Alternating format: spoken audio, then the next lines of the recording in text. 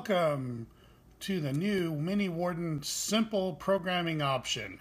Yes, we have been listening to our customers, and now the MiniWarden has an option for a very simple programming, and also for those of you that really like the precise control and flexibility available in our advanced programming, you have access to that also. So for this purpose, we're going to just talk about the simple programming menu and what you can do with the MiniWarden. And of course, as you notice, the readings here are way off because we have no probes installed. First thing you'll notice is on the screen here, it used to be there was another flow here, which was flow to input for digital flow meter. That has been completely removed from the simple programming option. And also you'll see actually the alarm light's on. It'll say here the light, and also it says A right here, meaning alarm. Push the right arrow and that will give you the active alarm.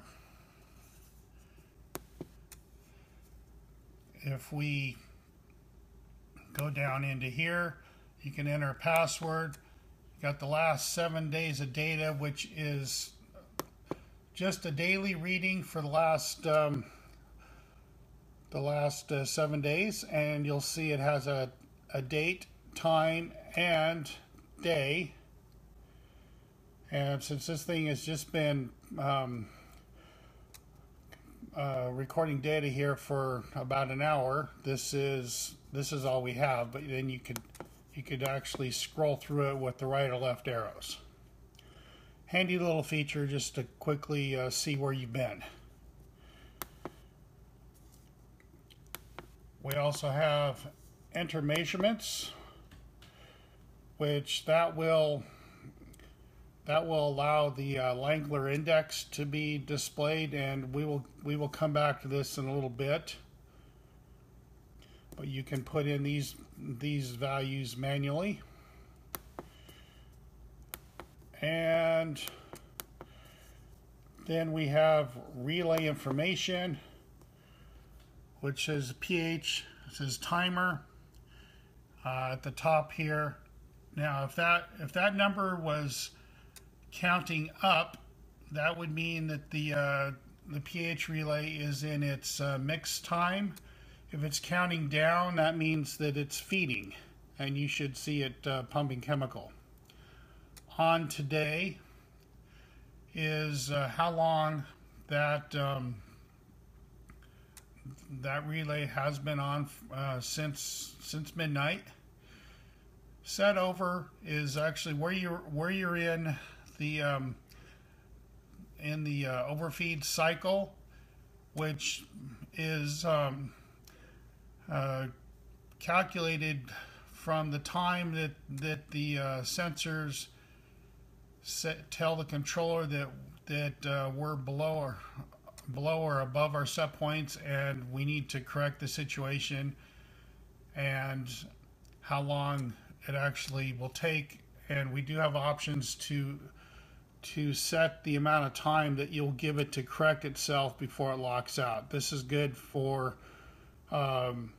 let's just say you had a leaking pump tube and you don't want to dump 15 gallons of chlorine in your pump room. This will help to prevent that. And then it's a total on time of month for the month, which would be the number of hours and minutes, and count is just how many times it's been on. And I think that's it there. Of course, then again, right here is the right arrow is which active alarms are on, if there are any, indicated by this light or the little A on the screen. And up arrow gives us the basic information, tells us MiniWarden simple. If it was in an advanced mode, it would say advanced there. Has the date and time, serial number, and then this is the date of the software version. So these are all the basic things that you'll see up here. Now, I told you we'd come back and check or do the Langler. If you really want to know, really manage your water here, push this. Now, ppm is just a manual reading of what your chlorine is. So let's just say in this case we got here and it was 5.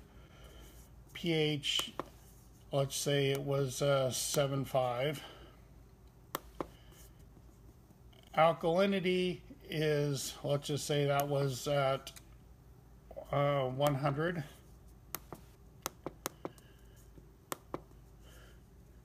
Hardness, let's see.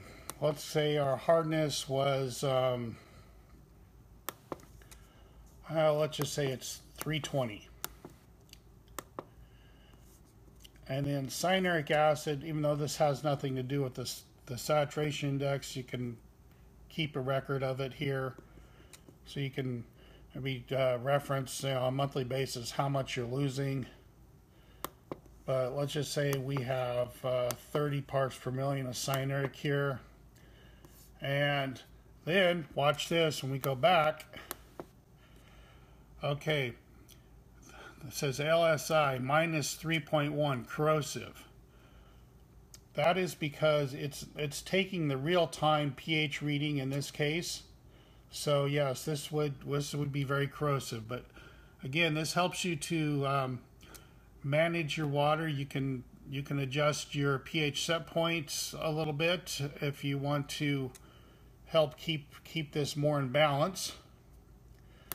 And we go back here. This is, in fact, if we're in the main screen, okay, push back. This gives us all of our little functions here, which is very easy.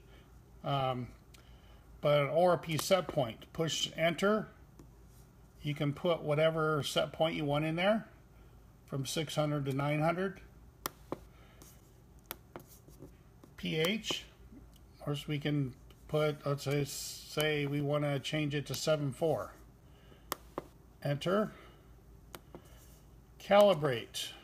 Okay, here we go. We can calibrate the ORP, although that's not really necessary unless you want to standardize between a bunch of controllers on your route.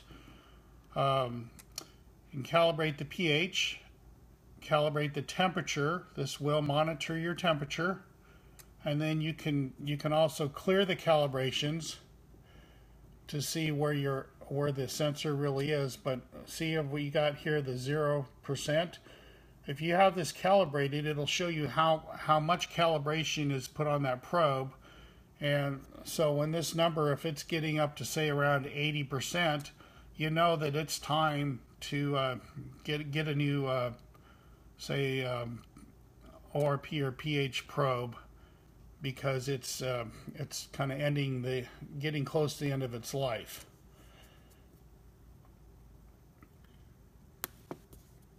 Okay, manual feed, push enter. Okay, these are defaults of 2 minutes of manual feed. And what that means is that you come in here, let's just say your pH was high because your acid container ran empty. You can go refill it, push this one, turn it on. This will help to reprime your pump and get some acid in your pool. And when that countdown gets to 0, it goes back into normal operation.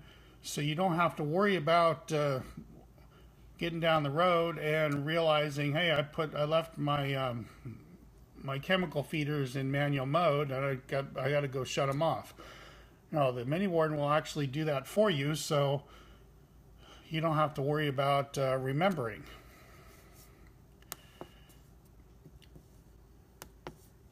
And if we go up to alarms, this allows you to set your ORP and pH high and low alarm settings. Very, very easy to do. Again, just choose whatever number you want in here and push enter.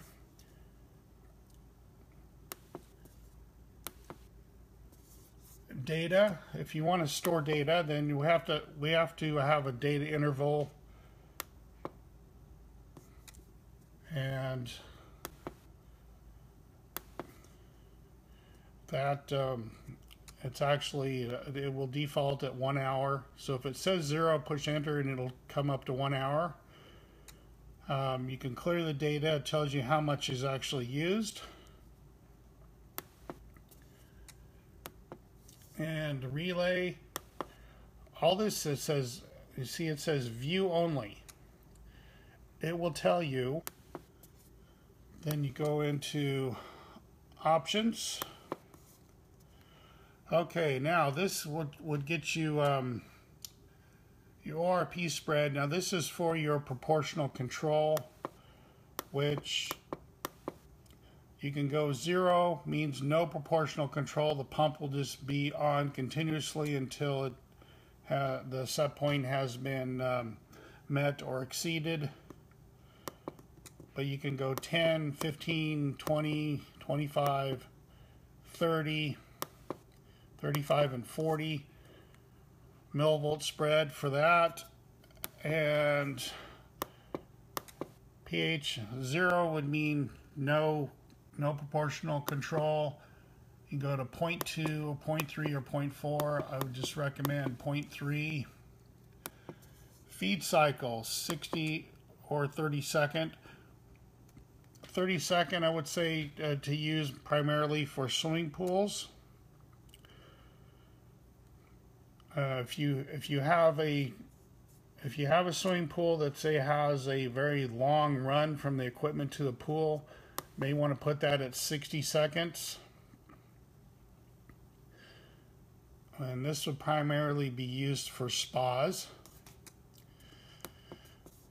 pH, you can choose acid or base.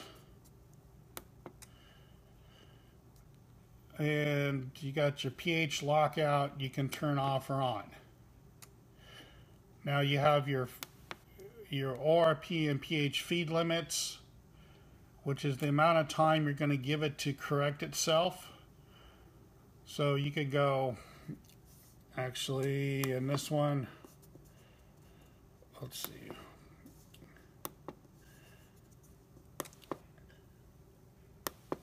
You can go 1 hour, 2 hour, 3 hour, 4 hour, or 5 or 6 hours. Okay, here's where you can enter in the time, date, day of the week, and then password. It's really important to set your time and date and day, especially if you're going to be recording data. Otherwise, you won't have any really usable data in this case. Now these, the options menu here is a lot like the old dip switches in the older controllers. But this, you don't have to worry about remembering what switches you got to set to on or off. This is a pretty straightforward way of having that programming.